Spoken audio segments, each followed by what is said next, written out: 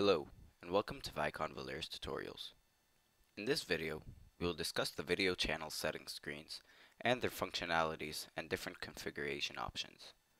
In the Configuration tab, select Resources and Video Channels.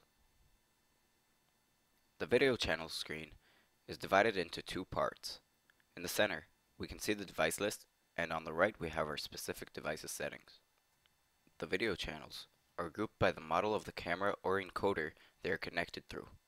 This allows groups of video channels to be configured with common settings in one action. We'll demonstrate this later. Click to select the video channel you want to configure.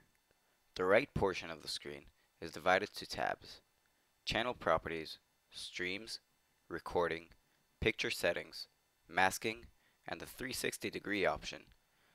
A camera with PTZ or motorized lens capabilities will also have a PTZ tab.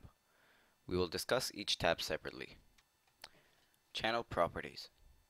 In this tab, you can change the display name of the video device. This name will be updated on all resource lists in the system. You can see properties about it, such as its type, its vendor and model, its device name, and its numeric ID, if set. You can choose whether you want the camera to be displayed or not. This is a general shutoff of the channel and will apply to all users.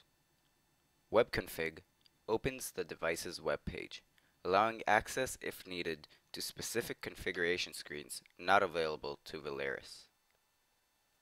Linked audio resources. If any audio resources are already linked, they will be listed here. If not, clicking on Add Audio Resources will open up a list of all audio resources, and you may choose the ones you want to link. So starting the camera live or playing it back will automatically play the audio as well. To the right, you can see the Snapshot button. Clicking this button will take a new snapshot of the camera current view and will show it for reference. This is useful if in the future your camera is moved and you would like to return it to its correct position. This also lets you easily understand what camera you are configuring by showing its current view. This is the Streams tab. Most video channels will offer multiple streams. This is done for various reasons. The main reasons are, if you are viewing a camera in the quad view, which means it's in a small tile, you don't need a very high resolution, and so you can set the stream to a lower resolution and save bandwidth and display resources. The second reason, if your VMS is set to record only events, you can set the regular stream resolution to a low resolution, and then, when an event occurs, switch to a higher resolution. The VMS default settings are set once the device is added to the system as follows: 1 stream, top resolution supported by the camera, and maximum frame rate. Second stream is VGA resolution and its maximum frame rate. Note, if generic RTSP is used as the device's protocol, these stream parameters are set in the device itself.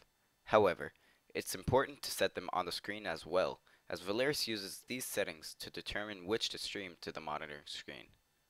After choosing these settings, click on Save on the bottom right, or to apply these settings to multiple devices and save the need to individually configure each one, click the Apply To button.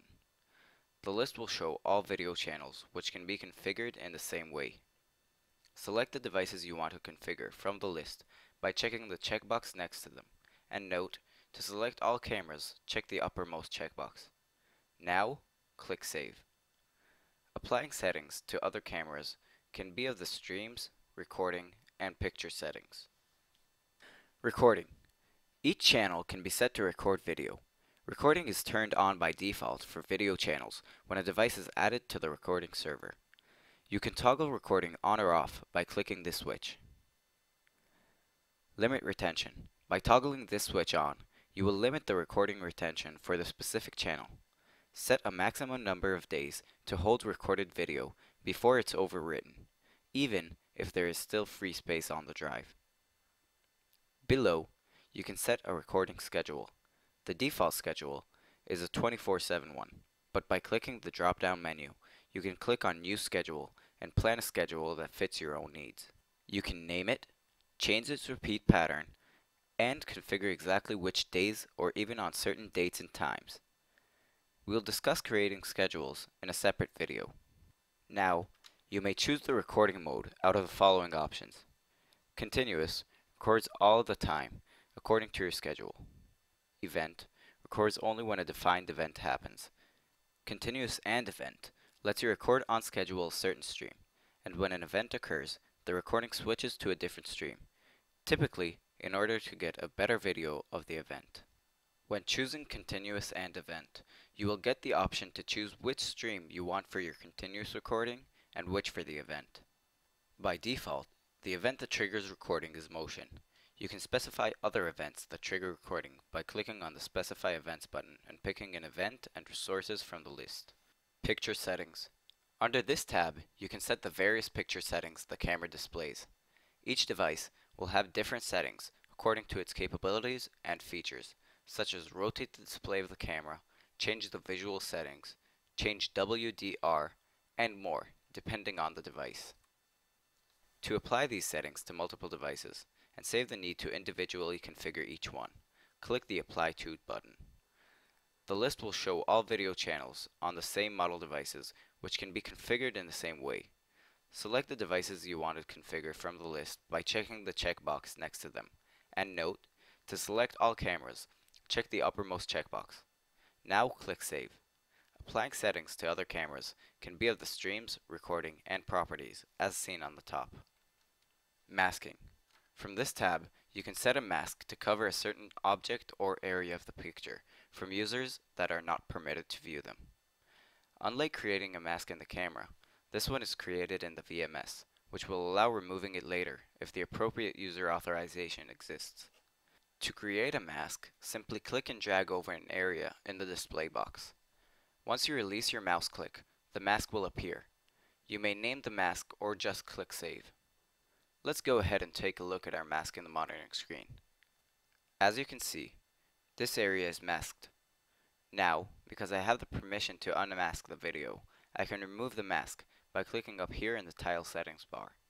Note, unmasking is possible for live or for playback of the video. 360. This option allows to enable dewarping of hemispheric cameras. We'll discuss this tab in detail in a separate video. PTZ. This tab will show when a camera is either a PTZ camera or uses a motorized lens. Note, you can click the button to make such a camera appear as a fixed, non-PTZ one on the resource list. This is typically done with motorized cameras. We will discuss this tab in detail in a separate video. After following these configuration steps for all of your video channels, applying to the same model ones and saving, they should be all set and ready to work as you configured.